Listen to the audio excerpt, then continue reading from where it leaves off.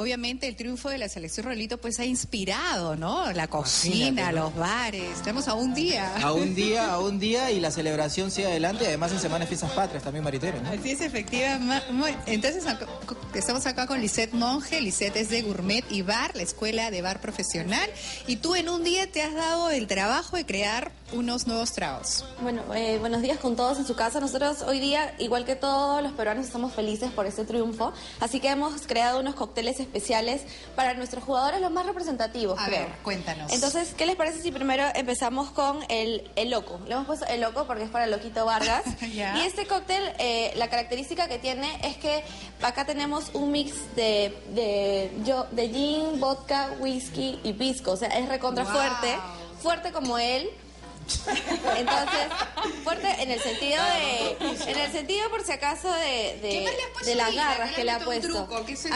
Aquí le hemos puesto jugo de piña, le hemos puesto jugo de naranja y al final le vamos a echar el jarabe de granadina. Entonces, aquí tenemos el trago para el loco, que es un cóctel recontra fuerte, ¿no? Con garra, como él. Para ti, que eres un depredador.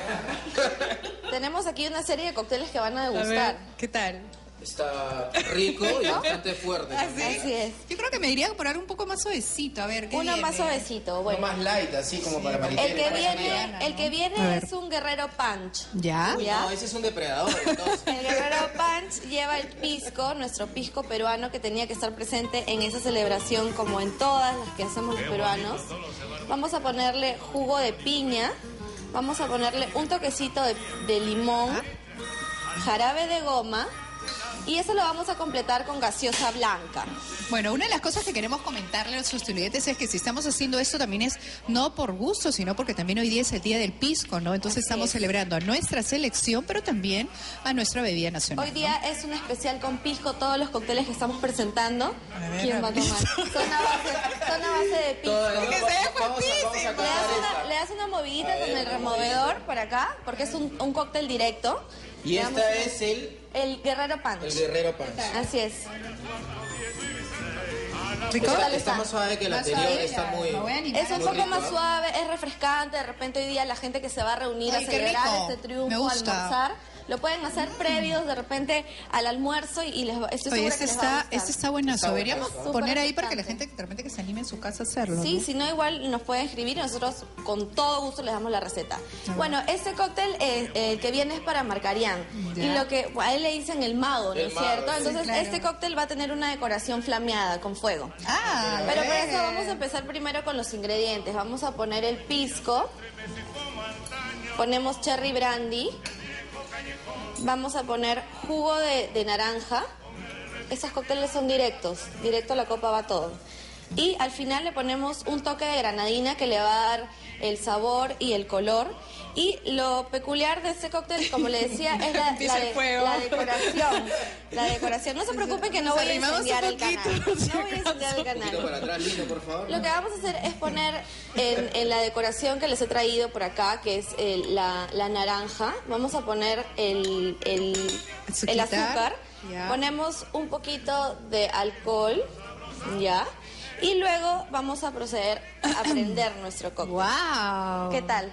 Eso sí, métete así, Raulito, en la boca. Vamos a esperar aquí que los televidentes vean la magia de la coctelería también en esa decoración y luego lo degustan, ¿ya? No quiero que hayan accidentes por acá. ¿Cuál es el que sigue? El que sigue es Ollanta.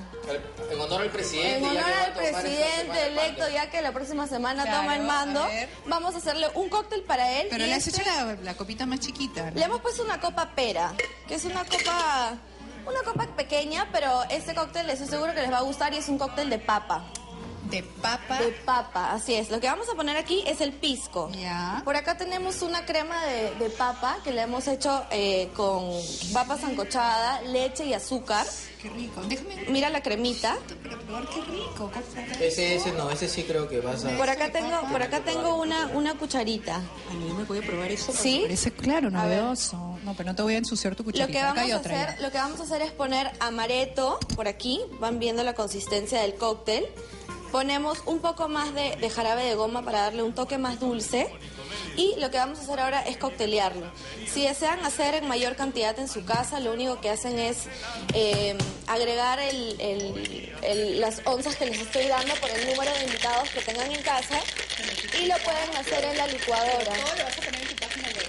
Sí, ahora les vamos a dar la página web para que puedan entrar y nos hagan sus consultas y nosotros les podemos dar recetas. ¿No? Entonces, esto lo vamos a coctelear unos segunditos hasta que tengamos la mezcla homogénea y lo vamos a poner aquí, en nuestra copa pera, que le hemos puesto la decoración una estrella de carambola. Tiene una pisco es peruano, muy cremosa. Claro, hoy día que estamos celebrando el pisco, realmente para el Perú y para todo el mundo, el pisco es peruano.